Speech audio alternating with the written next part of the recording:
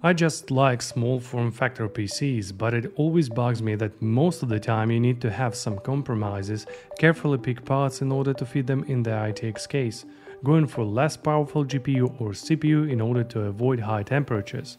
If you're just like me and also wanted to build a small gaming PC or workstation but find it hard to know where to begin and which case to pick for your first mini build, I believe I found the best option for highest performance in a small case.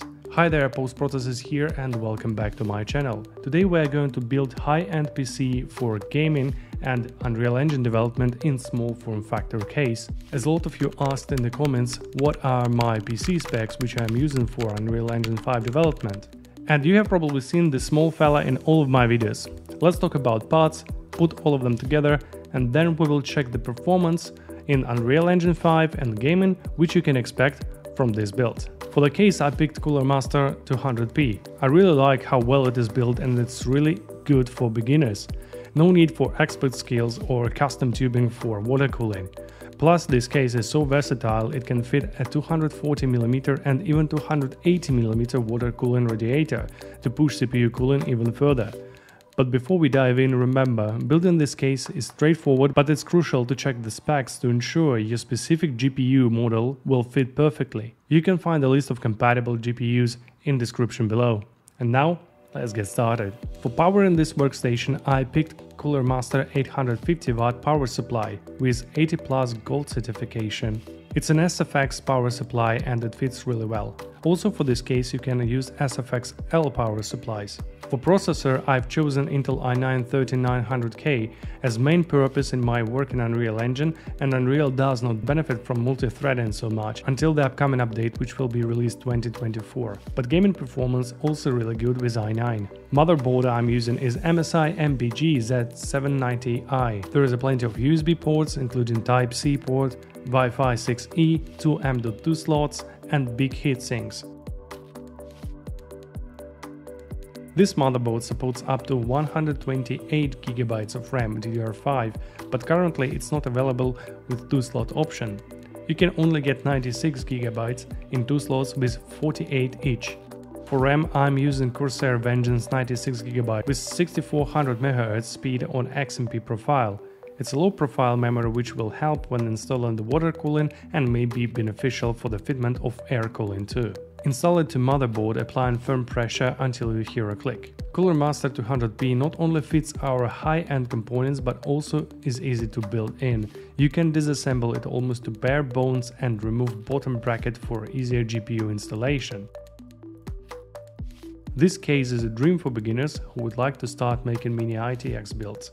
After placing motherboard in the case, we can install cooling bracket, as it is easy to reach the other side of motherboard by removing the side panel of the case. What I realized later that I could have easily installed the pump before placing the motherboard in the case, but installing pump was still very convenient as you have access from almost every side. For CPU cooling I'm using NZXT Kraken 240 water cooling system. It fits really nice in this case and I had good experience with it before. For GPU I picked Gigabyte WindForce RTX4090 as it was the only one at the time of the purchase in Czech Republic that could fit in the case, as Unreal heavily relies on GPU memory and RTX4090 packs 24 gigs of RAM, which really helps avoiding crashes during the renders if GPU memory is depleted. First I had doubts as this GPU looks absolutely massive and takes probably 35% of the case volume. In the end it fitted really well, even though it is 1mm longer than maximum GPU length stated in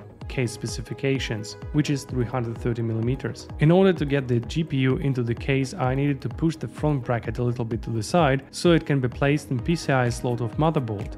You don't need to apply a lot of force to do that and you won't damage anything if you are doing it gently. At this point we only need to assemble this case back and mount the water cooling radiator on the side bracket which is included with the case. After that you only need to resecure the side panels.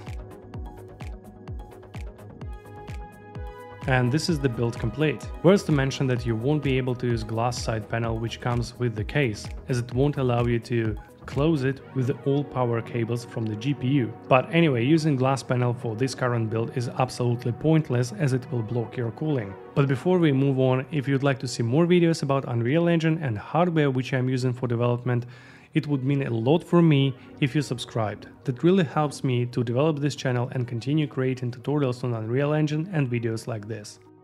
Thank you. Back to the video.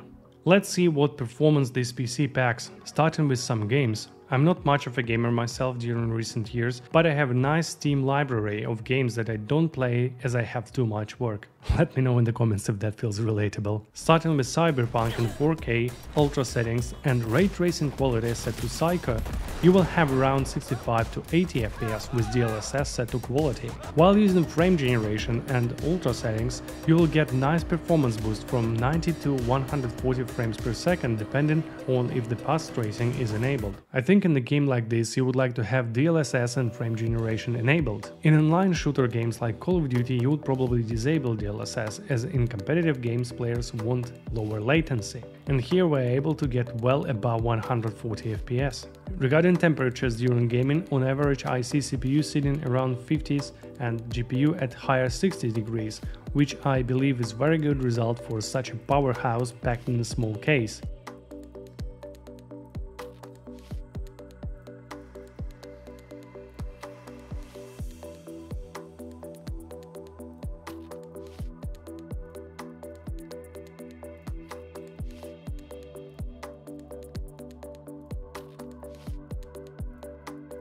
And I'm pretty happy with the results. Regarding renders in Unreal Engine, CPU sits around 45 to 50 degrees and GPU about 50 during path tracing renders, as GPU doing pauses for each subsample capture. During renders in Lumen, it gets slightly higher temperatures, around 65 degrees, but I still find it acceptable. Only software which makes RTX4090 get over 70 degrees is AmberGen, as it uses GPU for real-time simulation, and if you have a lot of voxels in the simulation, it will increase the load on the GPU.